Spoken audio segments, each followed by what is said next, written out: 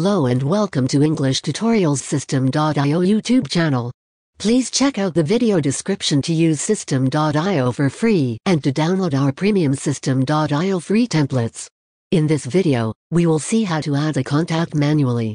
For this, you will need a System.io account and a contact email. Check out the video description to use System.io for free.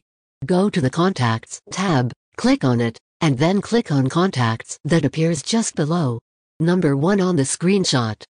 Then click on the button Add a Contact, number 2 on the screenshot.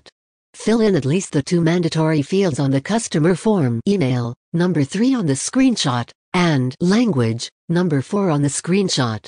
You can associate a tag when you add the contact by checking the desired tag, number 5 on the screenshot. Finally, click on Save, number 6 on the screenshot. If you like the video, please share and subscribe to our channel. Thank you for watching, and see you soon.